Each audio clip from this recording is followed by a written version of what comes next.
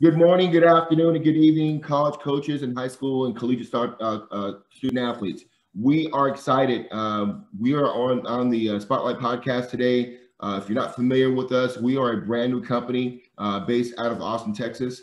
Connect Athletics is focused on using technology platforms to help student athletes and college athletes and coaches share their story about how they're using their skills on in their sport to transition to a successful career once their sport is over. We are doing this through our technology platform. This podcast is one of those platforms. We are interviewing student athletes, former student athletes, and what I call career athletes. And we've got one with us on the show today. Bryan Soltis is the regional VP at Buffalo Wild Wings, who's also one of our sponsors, who's helping us spread the platform to help student athletes across the country and here in the state of Texas.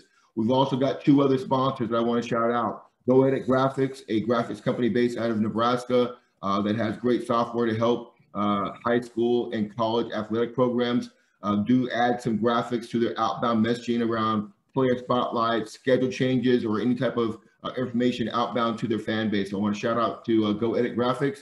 I also want to thank Epic 24/7. They are a new sports apparel company based out of the Houston area. Stefan Johnson, CEO, and he's as passionate as we are about helping student athletes by creating great sports apparel. They do uniforms, they do jerseys, they do sweats and masks and everything else. So check them out at Epic 24/7. But with all that said, let me get in and introduce our guest tonight on the podcast. He's like my brother to me. He's family. We've played, we've coached together. Bryan Soltis is the regional VP at Buffalo Wild Wings. He has been very strong in his support of student athletes across the country, him being a former player and a former coach, who is now one of the most successful restaurant entrepreneurs working for Buffalo Wild Wings in the country. So, Bryan, how are you doing this evening?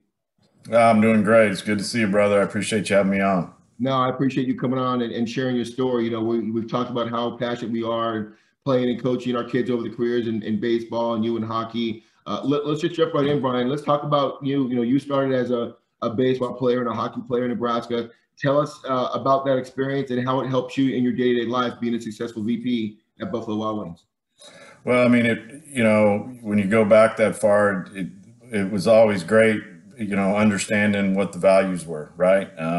It's interesting when I think back to playing hockey and baseball growing up and all sports, but those ended up, as you know, being my brother, that hockey and baseball were the two big ones that I was able to do for a few more extra years. And you look at Buffalo Wild Wings, where I've been for a little over 4.5 years now, and our values fit exactly into what I learned as a kid growing up. It's community, hustle, fun, spontaneity, sportsmanship, and those are the core values at Buffalo Wild Wings. And what a great place to work that embellishes those in the day to day. Because those are things I learned as an athlete growing up. Those are things I learned as I coached, as you and I coached. And it's been outstanding being able to see the growth that we had with the kids that we coached and being able to actually provide a place working for us now, as you know, and being able to, I think part of my success that I've had, that I've been blessed with having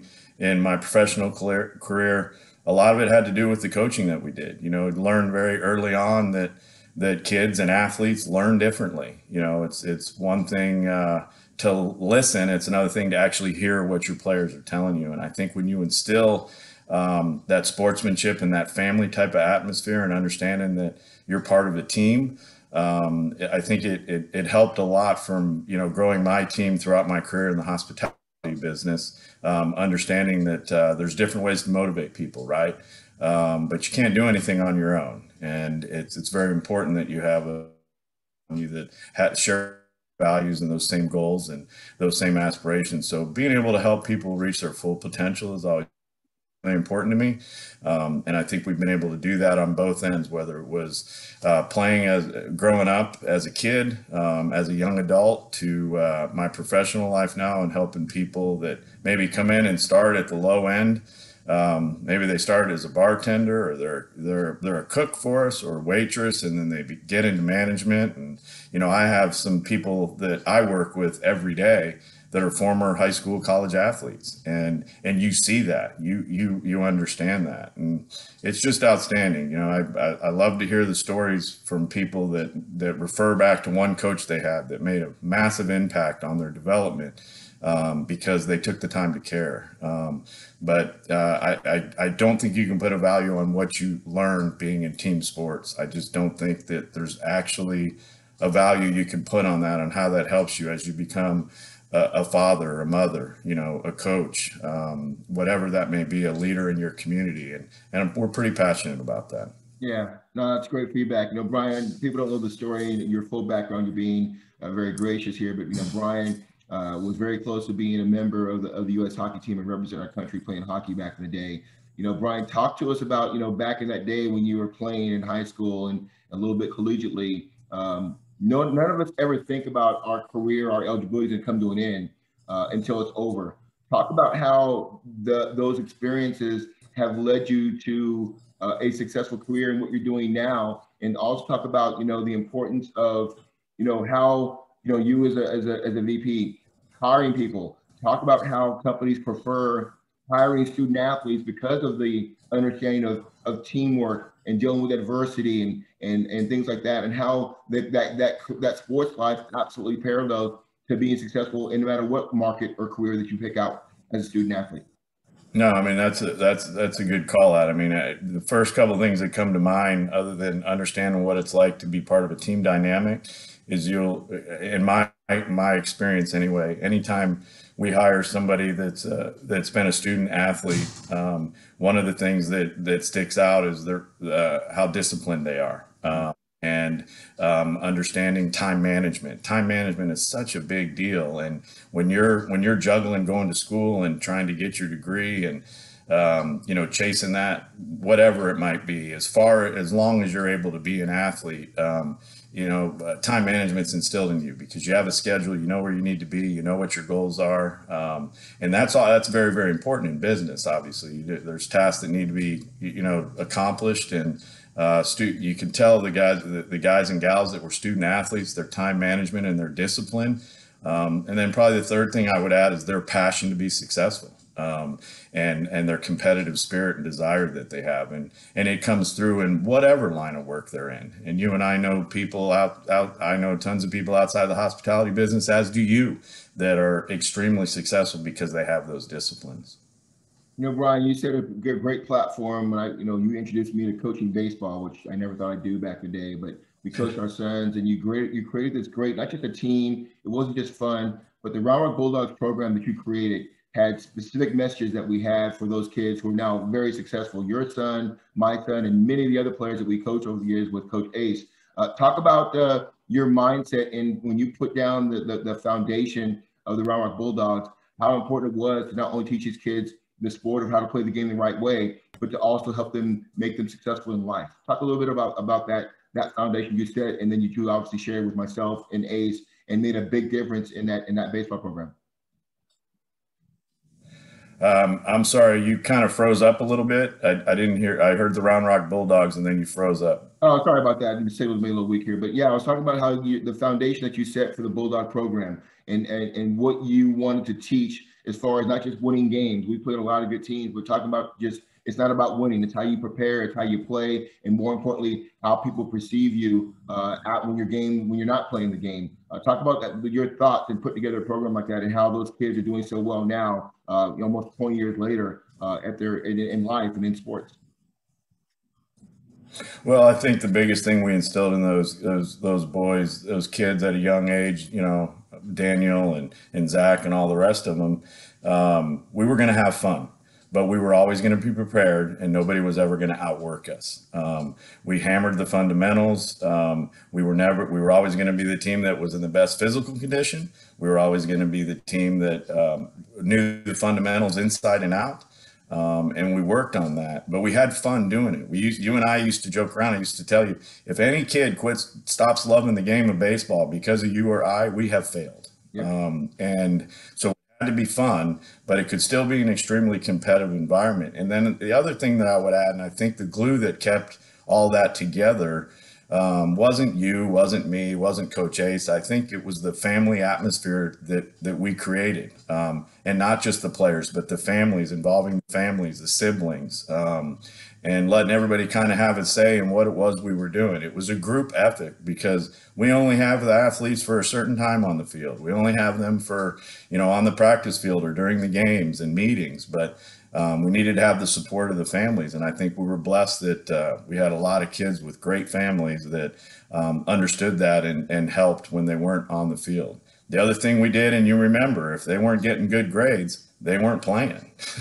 Even at a young age, I think we were one of the few select teams, or whatever you want to call it, back in the travel clubs that they had to bring us their report cards. Remember that back in the day? Because we told them that's the most important thing. You may play baseball for 10 years in the major leagues. Eventually, you're going to do something else, and school's the most important thing. And so I thought that it was all encompassing because we tried to create not just great baseball players, but great kids that would become great young men and become great fathers and become great husbands. And, it's just so exciting. I know you are as excited as I am now. They're 25, 26 years old, and how successful they are. They're getting married, they're having kids. And if you and I played a small part in that, that's just awesome. Yeah, no, it definitely was. And it's made a big impact on myself as a coach. You and I talk about every day how as coaches and as people, we're constantly a work in progress. We're trying to get better every day. There is no end game. There is no finish line. Every day we're trying to be the best version of ourselves for the next day. So I definitely still live a lot of those Bulldog principles that you instilled in the kids, to myself, and to all the families involved. Bryan, as we finish up here, and let's go, I know you've got a busy schedule today, but the thing I love talking to athletes about is life after your sport. A lot of players, they play their sport, whether it's football, hockey, baseball, for so long, they think that that's the only thing they can do. And you've heard me tell these student athletes at my camps, you are more than your sport. Your sport is your output now, but your output's going to change. And guess what? The things that made you a great athlete will make you a great regional VP or whatever one day down the road. Talk to us about your thought on how players need to start preparing for life after their eligibility in their sport is over to stay successful in life. Well, I think it quite simply is some of the things that you and I have talked about is they have to keep those same disciplines, right? Their dedication, they have to be prepared. And as a student athlete and you're going up through your career, you know what interests you, what it is you might want to do. You need to not put that completely on the back burner. You need to be able to have that plan for what it is you're going to do once your playing days are over. And I can't harp more on making sure that you get a great education, because that will continue to open doors for you as you continue to move through your career. And those disciplines and those values that you learn as an athlete, whether you're a 9U Bulldog or you're a senior playing for ASU and about to get drafted, those things come through. And not just coaches and recruiters, they're not the only people that are looking at that. Looked at that same way in the business world in your professional career, because those things are just as important as they were when you were on whatever field it was you were chasing. Yeah. Hey, as we finish up here, Bryan, for those who don't know, Bryan, his two children, Zach and Reagan, my godchildren, one is a full graduate from OU, doing very well in Oklahoma right now, and Reagan is just finishing graduating from Alabama in order to start her career. Tell these parents right now, not the student athletes, but tell the parents, what recipe that you and Joanna use, your wife, to successfully manage your kids through the transition of high school into college, even though they weren't playing their sports in college, but managing still graduating at a very high level, and then that transition from high school to college and then into a major career. What would you tell parents who want those same things for their children? As you know, they're your god kids. They're very, very competitive, and that competitiveness didn't happen by accident. I think that sports provided that for them. And they understood what kind of results working hard could produce. Everybody likes to win, but it's more than 110% all the time. And whether you're competing on a volleyball court or an ice rink or baseball or football field, whatever it might be, they took that. We made sure they understood that was just as important to be competing in the classroom. because at the end of the day, that was going to be the most important thing. And I firmly believe with all of my heart that both of them playing the sports that that they played, through high school, absolutely help them with that discipline to remain competitive in the classroom, and to have those same disciplines as far as that work ethic and that time management. Yeah, we always want to have fun, but we also have a job to do, and we also have goals. Setting goals was always the most important thing in our household, and we talked about it every year what those goals were. And it's one thing to talk about; it's another thing to put it down on paper. Because otherwise a goal is just an idea, but when you put it on paper and you have a deadline for attainment, it becomes real, right? And you got to have some benchmarks along the way to see if you're progressing towards that goal. And if you're not, as a parent, I think it's our job to kind of help them get back on track a little bit, and just always supporting them. We were always with the Bulldogs and with the kids. You're never out of it, man. It's never over. The glass is always half full. Don't ever, ever, ever give up. I think instilling that in them, I'm extremely proud of the kids. I'm extremely proud of your kids, that I'm blessed with being their godparents, and just all the success that they've had. It's just great to sit back and understand that maybe we had a little bit to do with that, because we were, as parents and coaches, we were present. And that's the last thing I'd end with, is being present. Yeah. There's nothing more important than being there for your kids, and being able to be present and being able to help them and being able to not just listen to them, but hear what it is they're telling you. And I'd probably end with that, brother. Yeah. Now, Bryan, appreciate your time. I know you're busy. Great nuggets of information for these student athletes. And for those that are interested in saying, hey, you know what, I've been to Buffalo Wild Wings, or I've been to other restaurants. I love being in a sports bar. Having a career there is something you might want to think about. And so if you're interested in maybe find out, well, how do I become a regional VP at a Buffalo Wild Wings? Hit me up on Twitter, and I'll definitely connect with Bryan. We're still every day trying to help student athletes and pay it forward to that next generation student athletes to have a successful career once the sport is over. Bryan, thank you for your time. Thank you. Buffalo Wild Wings to student athletes across the country, and we look forward to hearing more from you as we move into next year going forward. Thanks a lot for your time. I appreciate it. Thanks, brother. Have a great day. I'll talk to you soon. All right, take care.